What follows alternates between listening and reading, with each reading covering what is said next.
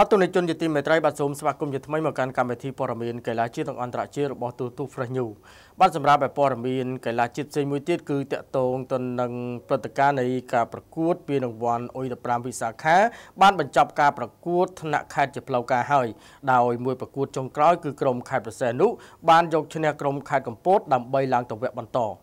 ការប្រកួតបាល់ទាត់ដណ្ដើមពានរង្វាន់ G Park Yao Cup អុយ15លើកទី1របស់ក្លឹបបាល់ទាត់វិសាខាបានបញ្ចប់ការប្រកួតជម្រុះតាមខេត្តហើយស្របពេលខេត្តប្រសេនុបានយកឈ្នះក្រុមយុវជនខេត្តកំពតក្នុងលទ្ធផលគឺ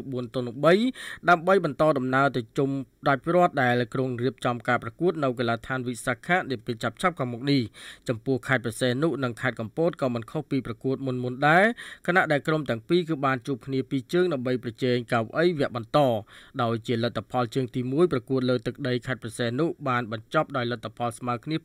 2-2ប៉ុន្តែប្រកួតកាត់សេចក្តីជើងទី2លើទឹកដីខេត្តកំពតវិញបែរជាក្រុមភ្ញៀវ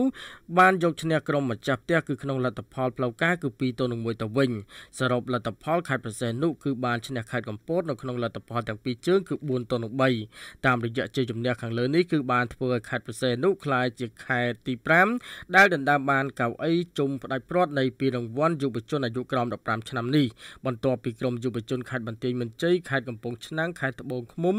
និងខេត្តព្រៃវែងដែលបានយកឈ្នះគូប្រជែងរៀងៗខ្លួននៅក្នុងវគ្គជម្រុះតាមខេត្តកាលពីពេលថ្មីកន្លងទៅនេះក្រោយរកឃើញបេក្ខភាពជុំផ្ដាច់ព្រាត់5ក្រុមខាងលើគណៈកម្មការកំពុងធ្វើការវិនិច្ឆ័យលើក្រុមចាញ់ចំនួន5ក្រុម